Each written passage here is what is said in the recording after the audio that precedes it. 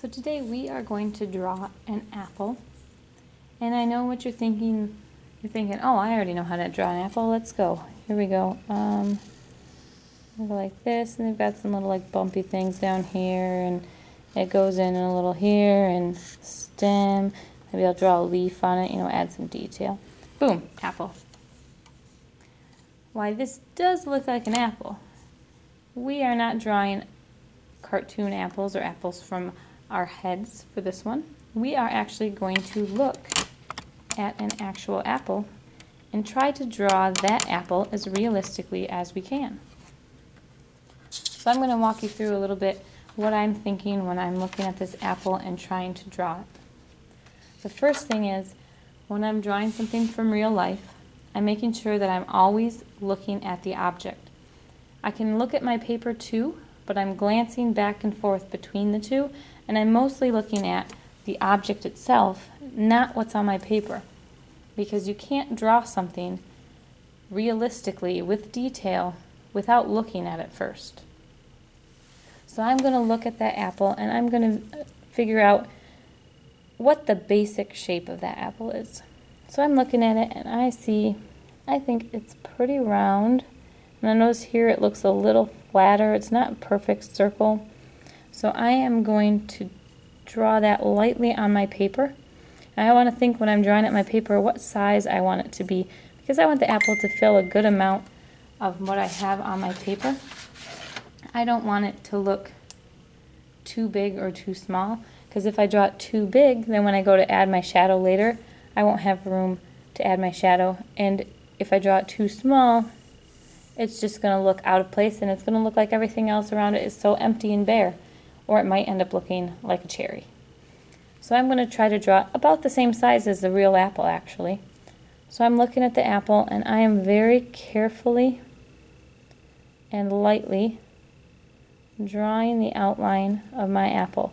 I'm pressing a little harder on here than I normally would because I want you to be able to see the line that I'm drawing. So I'm going very carefully, and I'm looking at the apple right now.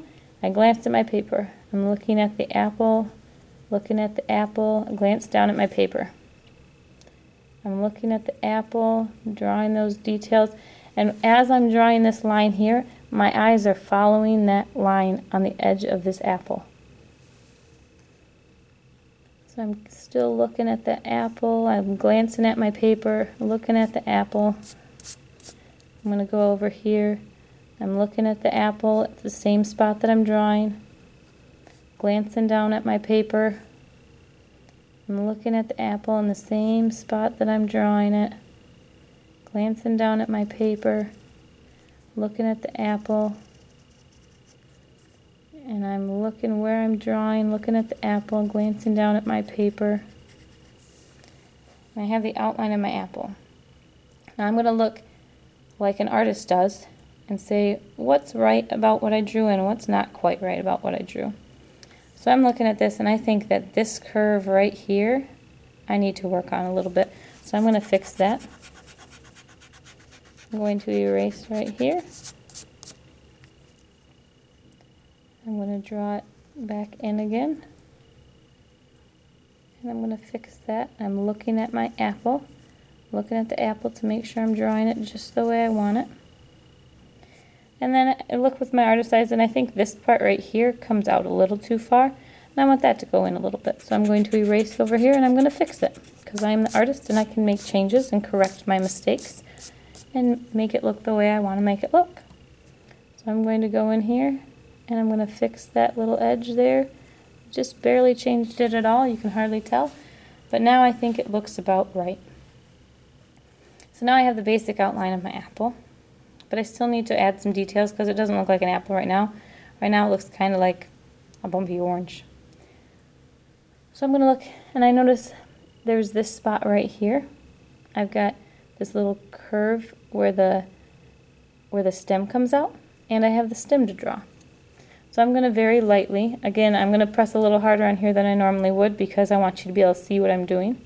But I'm looking very closely at that, and I'm drawing the line to show where that curve in is. And then I'm going to draw that stem coming out, and I notice the stem comes kind of out of this part here.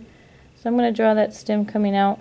And then when I'm looking at this apple, the stem actually looks like it's in front of this apple. It doesn't come above the apple at all. So I'm going to draw the stem so it comes to that same spot that I see there when I'm drawing it. So when I'm looking at it, I'm looking very closely at that stem. It kind of curves a little. At the top it gets a little bit bigger because there's some sort of bump on there. And then I'm going to go back down and it curves in. And the stem doesn't come above the top because on my picture the stem doesn't, or on my apple the stem doesn't come above the top. So on my picture the stem doesn't come above the top. So now I have my apple drawn, and what you're going to do next is you're going to draw your apple 3 times because you're going to create 3 different pictures with shadows of your apple. So we'll continue that in the next time. But make sure that when you're drawing, you're looking at the object that you're drawing. You're being careful to see those details around there. And you're drawing it very carefully and lightly on your paper. If you want to, you can very, very lightly, because you don't want it to show when you go to paint it and color it later. You can draw it when there's color changes. So I'm looking and I see that there's some light green around this part of the apple. I'm just kind of sketching in where that light green will be, so when I go to paint it I can remember that. And there's a little light green right here. I see a little light green coming in from the back here. And some light green right coming around the corner here. And then I am done with my apple.